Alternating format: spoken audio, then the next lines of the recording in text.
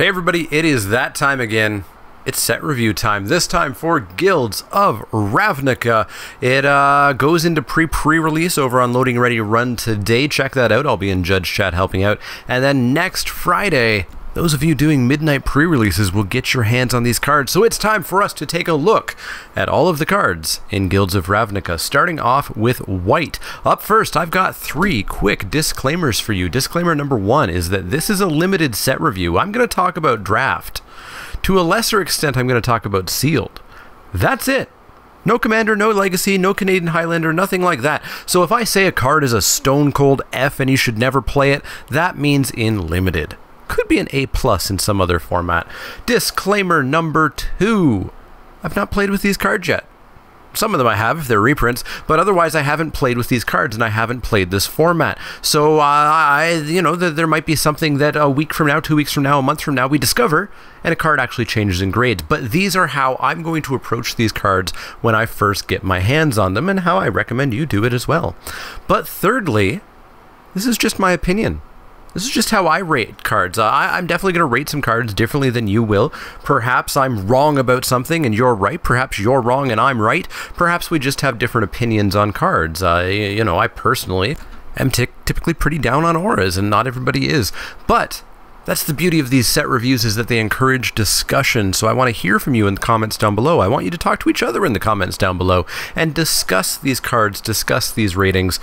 Nobody's right. It's magic. Everybody can be wrong sometimes, even the best, and certainly even me. See, the point there was I'm not included in the best. But anyways, let's get on to the first white card. Up first, we have Blade Instructor. Blade Instructor is 2 and a white for a creature human soldier at common. It's a 3/1 with Mentor. Now, Mentor is the Boros mechanic, the red-white mechanic, and Mentor says whenever this creature attacks, put a +1/+1 counter on target attacking creature with lesser power. An important thing to note there is that this does check on resolution. So if this 3/1 targets a 2/2, and then before Mentor finishes resolving, that 2/2 becomes a 3/3 or a 4/4 due to some sort of combat buff, Mentor will check and say, okay, we targeted this one. Oh, hey, wait. That's not less than 3 power, and it will not actually get that counter. So when Mentor was announced, I was a little bit worried. You see, red-white's been good in some sets, and I had a bit of PSTD going on there. Anyways, as you'll see throughout these set reviews, the Mentor creatures generally have extremely low toughnesses. They're actually going to be really bad mentors who teach their student one thing before horribly dying in front of them. All sold, a 3/1 that gives a counter basically when it dies, which is what this kind of says, but only if it was attacking with a friend, is a pretty middling card. You know me, I want my 3/1s to be for 2. Ultimately, this does feel just like extremely filler, kind of a C-. You probably should cut it a little bit more often than not. Up next is Bounty Agent. Bounty Agent is 1 and a white for a creature human soldier at rare. It's a 2/2 with Vigilance.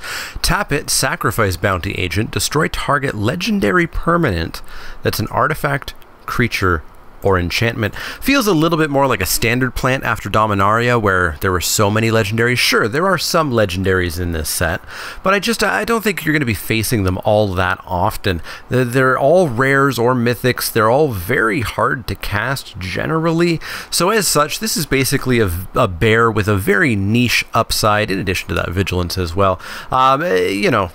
All in all, this is just like a C. I guess technically a C+ because it's a bear with an upside, but the upsides are a little bit middling. Let's go with a C+, I guess. Not the most powerful of rares.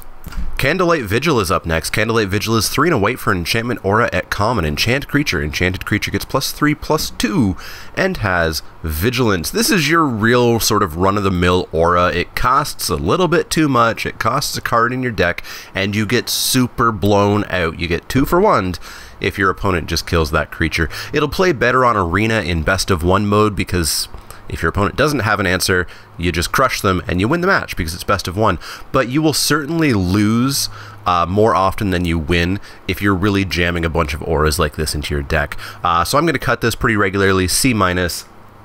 There will certainly be decks where I just somehow miss on playables and I kind of have to play this, but you should cut this more often than not. So C- for Candlelight Vigil.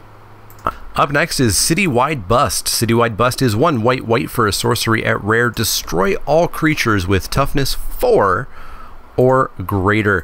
The Boros hate big butts, apparently. 3 mana, kill all the scary stuff is an okayish wrath, but it's probably just a sideboard only card. I wouldn't want to main deck this and have it dead against a Boros mirror match, maybe dead against a good chunk of the Selesnya deck. It could almost be like a Smite the Monstrous, assuming that you're not playing any creatures that this will hit of your own. I still prefer Smite the Monstrous as a sideboard card, and I still think I like this as a sideboard card. Sure, there's going to be that time where when you're facing down 5/6/6s and somehow you haven't died already, and this card's going to be amazing, but that's going to be a pretty rare scenario, so I'm going to go with a D+ on Citywide Bust. Collar the Culprit is up next. Collar the Culprit is 3 and a white for an instant at common. Destroy target creature with toughness 4 or greater. It's like Smite the Monstrous except for toughness instead of power. I'm going to say this is sideboard only. You're going to face decks where this is literally dead or nearly dead, or it's going to hit like 1 creature, so I really don't want to main deck it. Out of the board, it could be great. If there's a 5/5 terrifying creature, this is going to kill it. And that's going to be great, and that's going to feel good. But I don't think you can just guarantee that you're always going to be facing things with toughness that big. And like I said, if you're up against Boros, for example, as we talked about, the mentor creatures, etc., they're all like 1 power or 2 power. This is going to be dead. So this is a D+. It's going to be a great sideboard card, but I think it is just a sideboard card. Up next is Conclave Tribunal. Conclave Tribunal is 3 and a white for an enchantment at uncommon. We'll get to Convoke in a second. It says when Conclave Tribunal enters the battlefield, exile target non-land permanent opponent controls until Conclave Tribunal leaves the battlefield. It's the Oblivion Ring effect, or the fixed Oblivion Ring effect. I guess the Hieromancer's Cage would be the most recent version of this. But as I mentioned, it has Convoke. Convoke is the Selesnya, the green-white mechanic.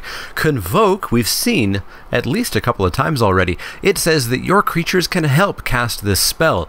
Each creature you tap while casting this spell pays for 1 generic mana or 1 mana of that creature's color. So basically, all of your creatures are mana dorks for a Convoke spell. So you could tap a Blade Instructor and 3 Bounty Agents and cast this spell without tapping any actual mana. That makes Convoke actually pretty powerful, because you can convoke something out possibly way sooner than you should have. You can convoke out an 8-drop on turn 5 if you have 3 creatures on the battlefield. Now, of course, as a result of that, the Convoke creatures and Convoke cards are typically going to be very overcosted. That 8 mana creature is going to be like a 4/4. But Conclave Tribunal, we actually just played this card basically as the cage, the Hieromancer's Cage, for this cost. Getting the Convoke upside to this, meaning that you can cast it earlier or you can cast it as well as another spell, is a huge upside. This is just like premium removal. I'm super happy about it. Sign me up. Solid A. This will be a first pick in probably most packs that it's in if the rare isn't ridiculous. Crush Contraband is up next. Crush Contraband is 3 and a white for an instant at uncommon. Choose 1 or both. I can't tell you how to live. Exile target artifact and or exile target enchantment. So in recent sets, we have seen naturalize effects be main deckable.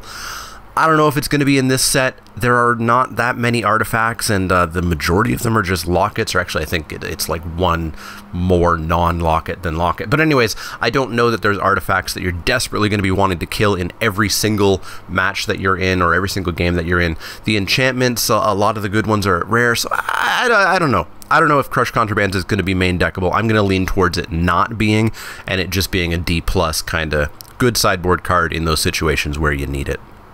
Up next is Dawn of Hope. Dawn of Hope is 1 and a white for an enchantment at rare. Whenever you gain life, you may pay 2 generic mana. If you do, draw a card. As well, you can pay 3 and a white to make a 1/1 soldier creature token with lifelink. I'm not entirely sure how I feel about this one. You need to be gaining life very regularly to spend a card and mana on this enchantment, which does nothing until you then gain life. And that life needs to be repeatable, frequent, and reliable for this to really be worth the card. Getting a 1/1 lifelink for 4, that's okay. It's not spectacular, but it is a good mana sink. If you hit 8 mana, you're getting 2 1/1s a turn. I think you definitely need to build around this, though, just because it does nothing for so long and so much of a match. So the grade will be a little bit hard to give, but let's say it's like around a B if you have a lot of life gain, very, very preferably repeatable, and maybe around like a C otherwise. It is still a mana sink. Honestly, this one's really hard to grade, and it's one of the hardest to grade that I've seen in the set. I'll have to see how it plays, but let's go with like a C if you're not built around it, and a B if you are.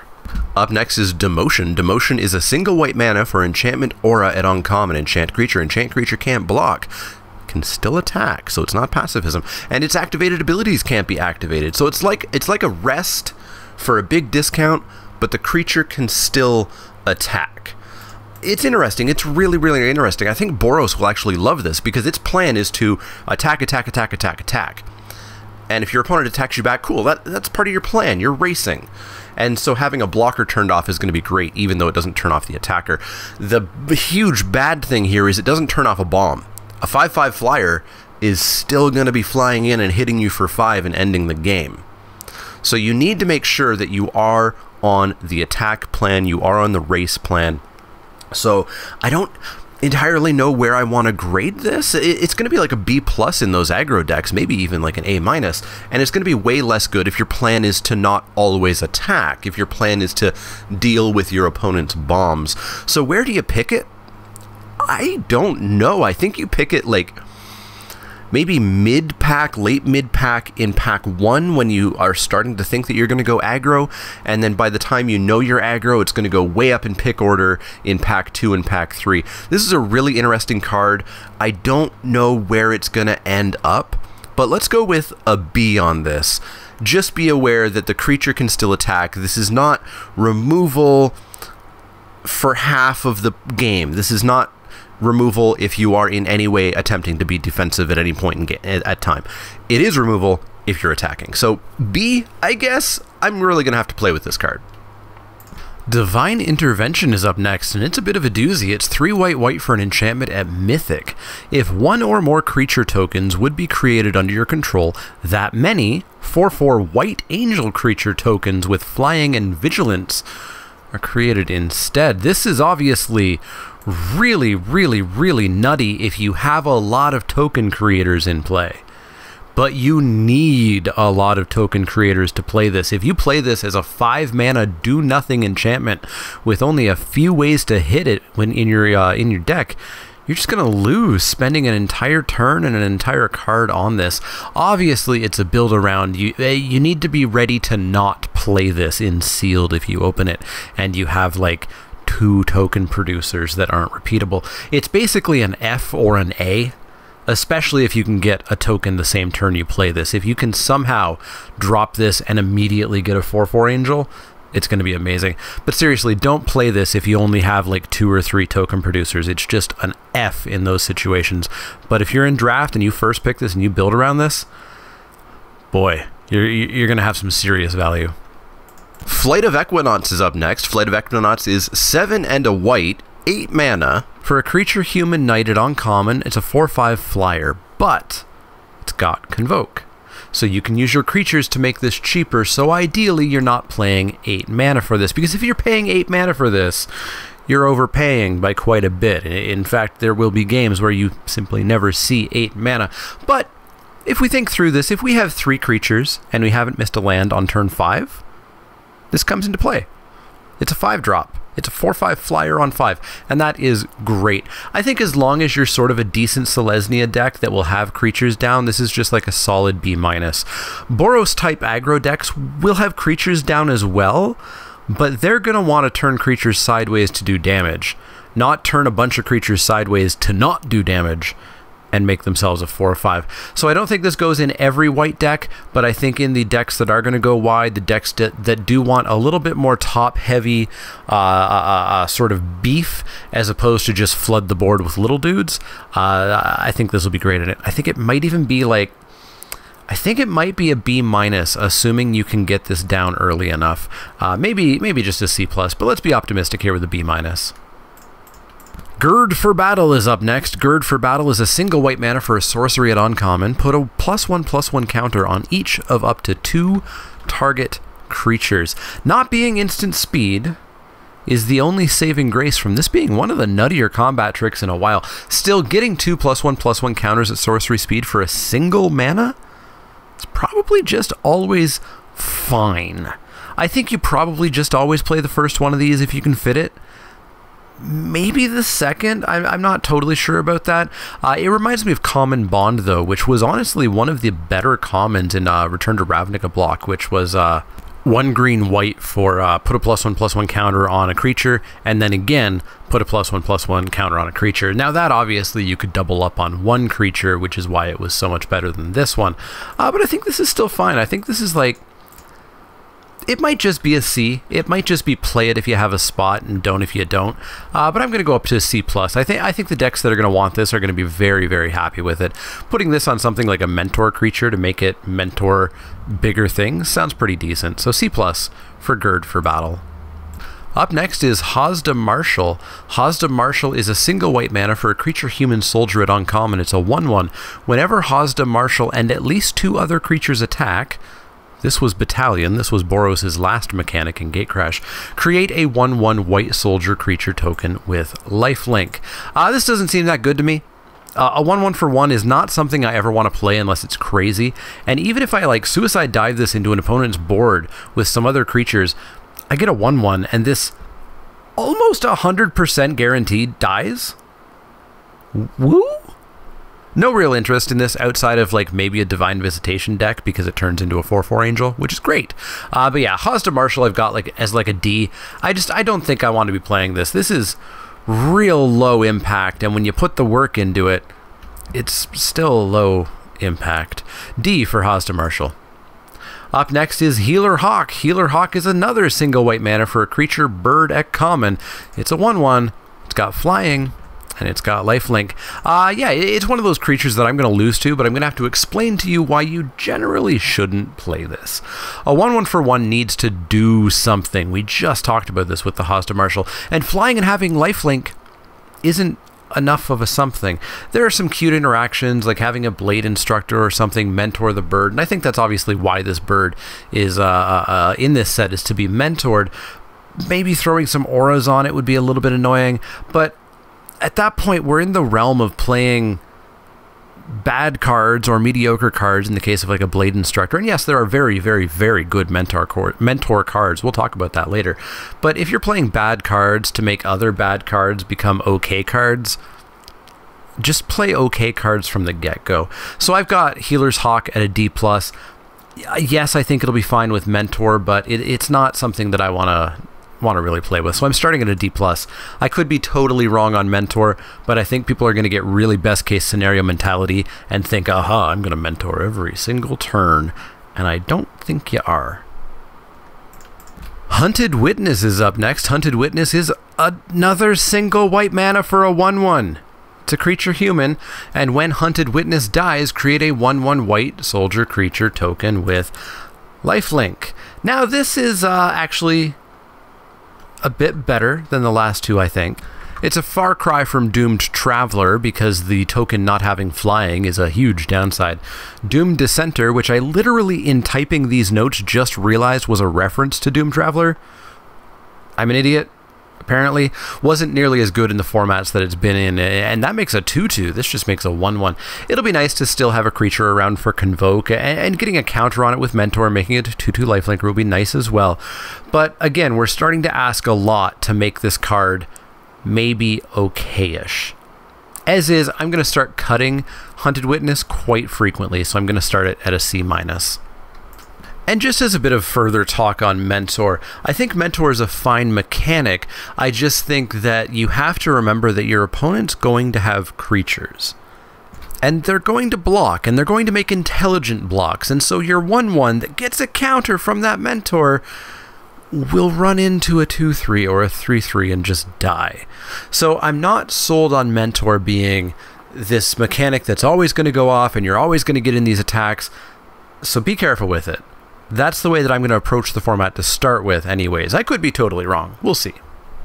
Next up is Inspiring Unicorn. Inspiring Unicorn is 2 white for a creature unicorn. Add-on common, it's a 2/2. Whenever Inspiring Unicorn attacks, creatures you control get not +2/+1, that would make sense for the name. It's +1/+1 until end of turn. It's not quite Inspiring Charge, you see. Yeah, this is interesting. It's not too shabby. It's obviously extremely overcosted if you're on the defense. But if you keep up the pressure, this attacking is a 3/3, along with pumping your team. It's pretty darn solid. Probably a relatively high pick and auto-include in basically every white deck that wants to attack a lot. As a quick tip, that's probably every white deck in this format. Probably in like the B- range, just because it is really mediocre on the back foot. If you need some defense, if you find yourself not actually being the beatdown deck, boy, are you overpaying for this card. But yeah, keep up that pressure, and I think this card's going to be totally fine. B- for Inspiring Unicorn. Up next is Intrusive Pack Beast. Intrusive Pack Beast is 4 and a white for a creature beast at common. It's a 3/3 with vigilance, and when Intrusive Pack Beast enters the battlefield, tap up to 2 target creatures your opponents control. Yeah, so it's a 3/3 for 5. That's a little bit overcosted, but the effect is pretty darn nice, tapping 2 target creatures. So this could actually be playable in a low curve Boros deck, even though it's a 5-drop, as a finisher, because you're going to tap those 2 creatures and hopefully just get in for lethal. It's not a high pick, but I think it is around the C+ level. I think a lot of decks are going to be pretty darn okay with this, even though it's a 5-drop. You definitely don't want more than one of these. And I think some decks might even not want this one. If there's just better ways of getting around those creatures, if you've got a bunch of Sky Knight Legionnaires or something, tapping 2 creatures doesn't matter. You're flying over top. So I think there's going to be decks where you should cut this. So C+ might actually be slightly too high. C+ is the play it almost always. So maybe it's more like a C. But I think some decks this will be a little bit more like a C+. So split grade of C+, because let's not commit to a grade. Up next is Ledev Guardian. Ledev Guardian is 3 and a white for a creature human knight at common. It's a 2/4 with Convoke, and that's it. It's a 2/4 for 4, which is standard and generally is pretty meh. It's like a C-. You'd cut it pretty much as you can, but if you have to play it, you're not crying that it's so bad. Getting a discount on this with your other creatures maybe budges this up to like a high C-, but still not as high as a C. Generally, you should just not be playing this. Again, if you have to, if it's your 23rd card and you're desperate for one, it's fine. But the ideal is don't play this card. It's just, it's a lot of mana for not much, so C-. Light of the Legion is up next. Light of the Legion is 4 white for a creature angel at rare, and she's a 5/5 with flying. She's got Mentor, and when Light of the Legion dies, put a +1/+1 counter on each white creature you control. This is just nasty. At 6 mana, it'll likely play a bit better in Selesnya decks than it will in Boros decks, just because Boros decks are probably going to look a little bit sideways at a 6 mana creature, but it's a 6 mana 5/5 flyer. Plus, it helps buff your team if they attack alongside her, and then if an answer comes along and kills her, she pumps a hopefully good chunk of your team. This looks amazing. This is an easy A. This is a snap first pick, and I think every single pack. I think the only place where you slightly take some time to think about this is, like I said, a really low curve Boros deck maybe can't afford a 6-drop, but boy is it a good 6-drop. Solid A for Light of the Legion. Up next is Loxodon Restorer. Loxodon Restorer is 4 white for a creature elephant cleric at common. It's a 3/4 with Convoke. When Loxodon Restorer enters the battlefield, you gain 4 life. A 3/4 for 6 is out of the question. Absolutely not. You hate your life if you're paying 6 mana for a 3/4 that gains you 4 life. Now, if you can discount this down to 4, it becomes like a C-ish card.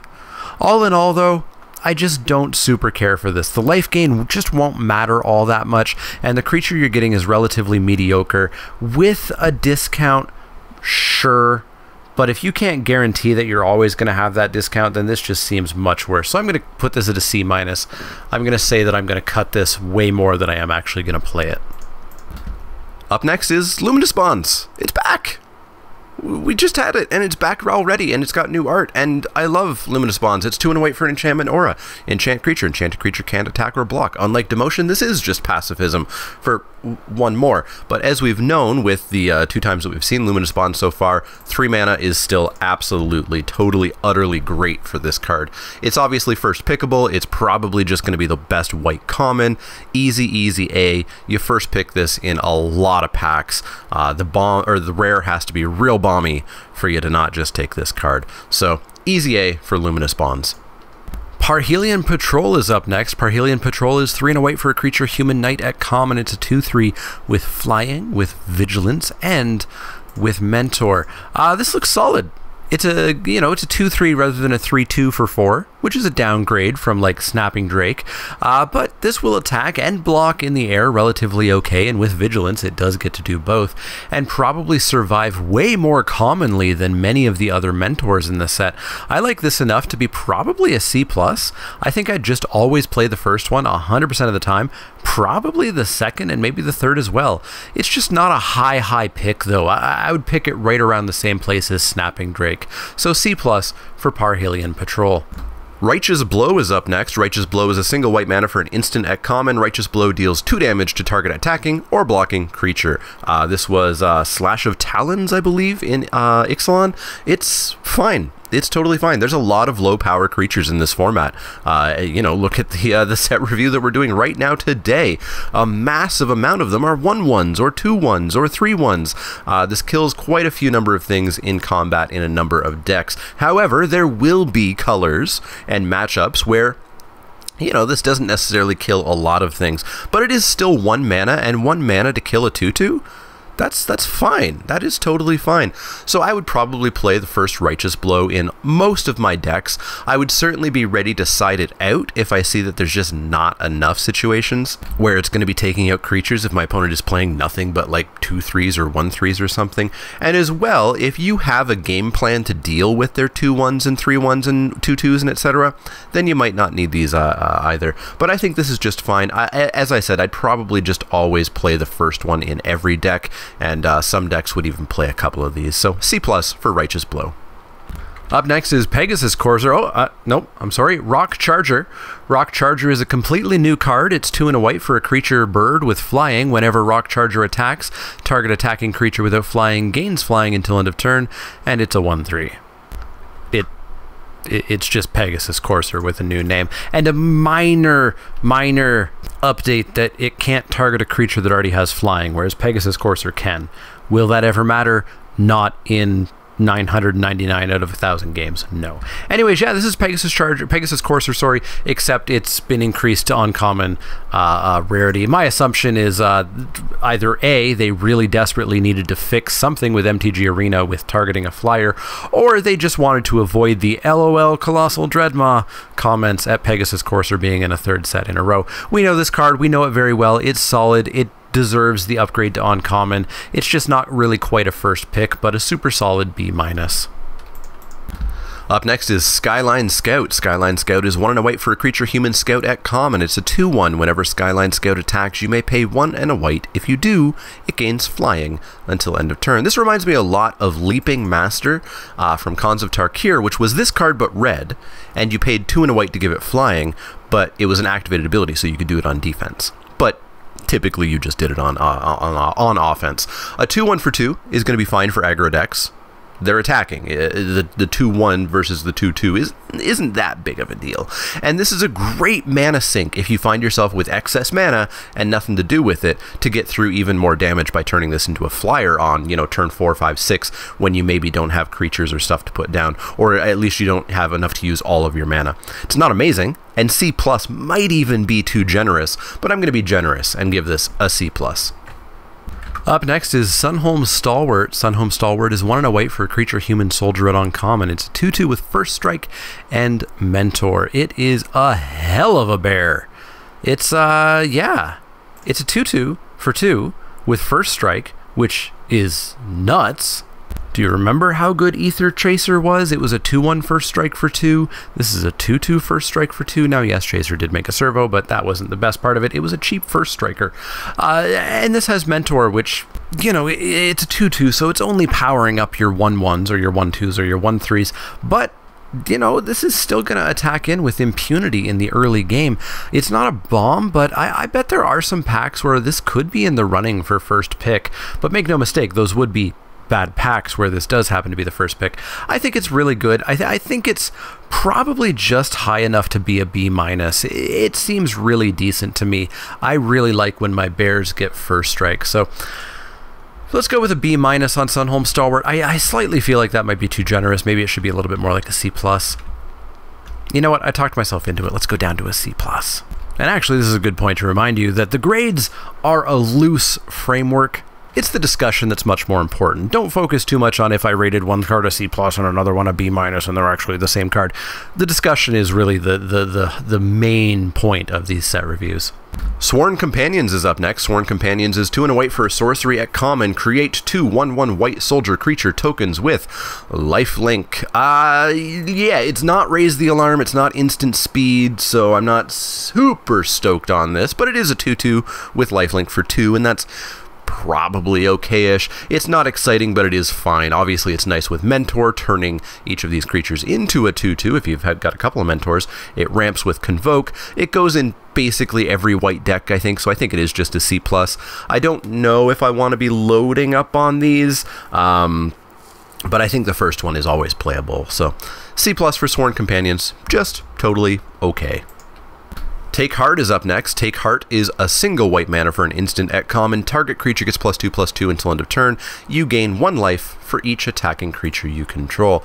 This is fine. It's going to help keep you alive in that race situation where you're Boros and you're attacking and taking hits and attacking and taking hits, and it lets you get through a little bit more damage, lets you kind of maybe erase a turn of getting hit in the face. It's really just an okay combat trick. It's not an always play, but if you've got a spot and you are aggro, sure, cut it or don't. I can't tell you what to do. I think it's just a middle-of-the-road C. 10th District Guard is 1 and a white for a creature human soldier at common. It's a 2/2. When 10th District Guard, I stumble over that a lot, I don't know why. ETBs, target creature gets +0/+1 until end of turn. It's a bear with a pretty tiny upside, but probably just big enough to get that C+ bear with an upside grade. It helps keep your mentors alive for a turn. That's probably going to be the primary and best use case scenario of this. You know, it makes your Blade Instructor be a 3/2. So, you know, maybe it doesn't just Obi-Wan and die the first time it tries to teach Luke something in a fight. Yeah, so I think this is just going to be fine. I think it's a C+. I think you probably just always play it. It's a 2/2 that's going to attack like a 2/2, and it's going to keep a Mentor alive. The slight downside there is if you play this on turn 2, it's not keeping any Mentors alive. There's no 1-drop Mentors, so, you know, it's just a bear in that situation. But the fact that it does get a little bit better if you do draw it later in the game is totally fine. So C+ for 10th District Guard. And the final card for white is Venerated Loxodon. Venerated Loxodon is 4 and a white for a creature elephant cleric at rare. It's a 4/4 with Convoke. When Venerated Loxodon enters the battlefield, put a +1/+1 counter on each creature that convoked it. This is actually pretty interesting. At its scariest, you're getting like a Ridgescale Tusker for quote-unquote free by tapping 5 creatures. The downside is you do need to be able to just turn off a huge chunk of your board for a turn, which sounds either really dicey or really win-more-y. I actually think the real-world use case of this is way closer to putting on like 2, maybe 3 counters while still having some blockers back so that you don't just, you know, die. At its worst, it's a 5-mana 4/4, which isn't exactly the end of the world. I don't think it's a super high pick, but I think it is fine enough to be like a B. The times where it's going to be Ridgescale Tusker, the game was likely already going to be over anyways. Because again, the downside of Convoke is you do have to turn off a chunk of your board. And if you're doing that without a concern, you were probably winning anyways, and this card is just a win more card.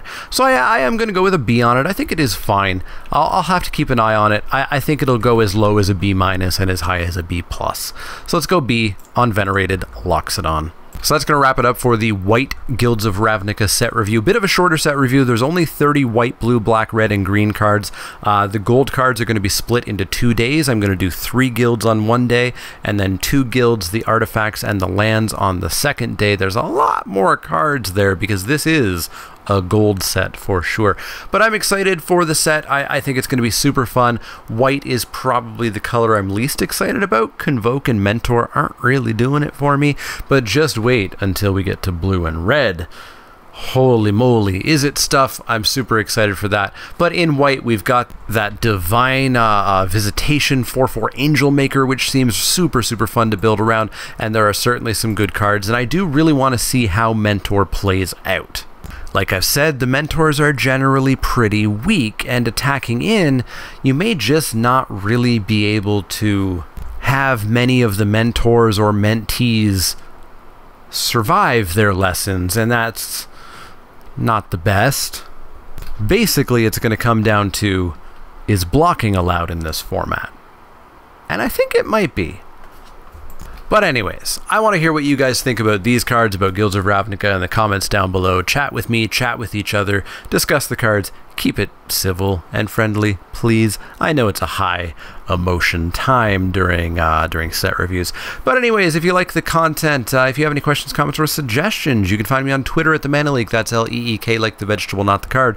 You can find me at facebook.com/themanaleek, twitch.tv/themanaleek, and patreon.com/themanaleek. If you like the content, click that thumbs up button, click subscribe if you want to see more. And if you have any questions, comments, or suggestions, let me know. Otherwise, I'll see you tomorrow for the blue set review.